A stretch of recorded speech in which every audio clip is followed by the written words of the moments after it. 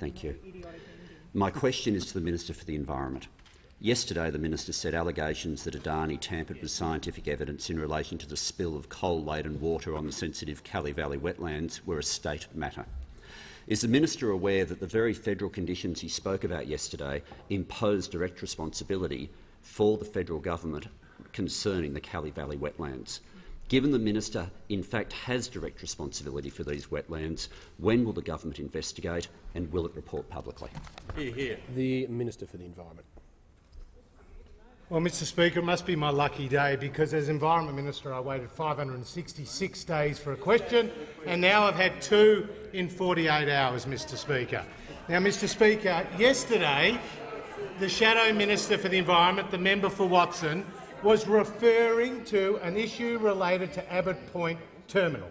Now, as the Shadow Minister knows, Abbott Point Terminal was constructed before the EPBC came in.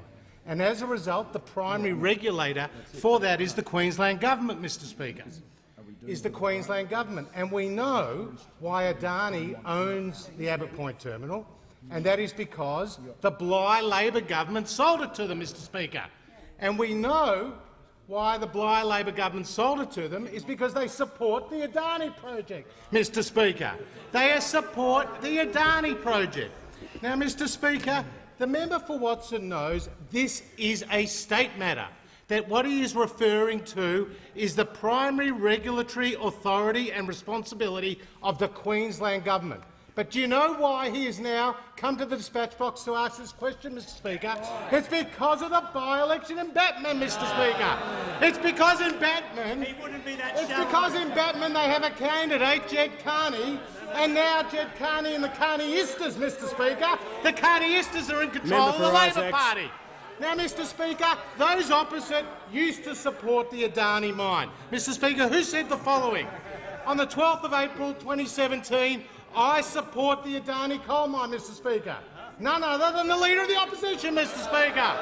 Mr Speaker, who said, and I quote, I welcome the jobs that it will provide in Queensland, Mr Speaker.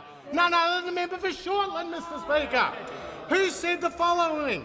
Adani is a massive project and it's got the potential to create thousands of jobs, which will be fantastic for regional Queensland, Mr Speaker. Labor Senator Murray Watt, Mr Speaker.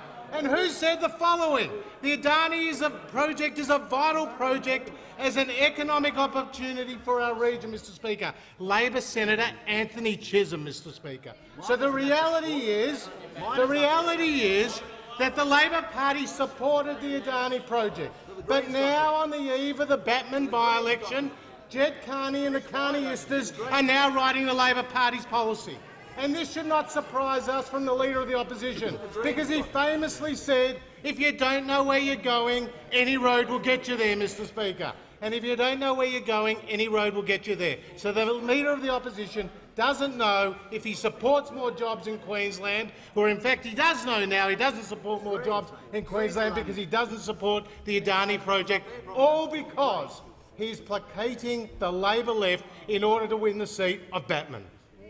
The Manager of Opposition Business. Speaker, I seek leave to table the environmental approval from 2013 to Adani Abbott Point Terminal, which specifically regulates the Callie Valley wetlands where the coal spill occurred. Is leave granted? Leave is not granted.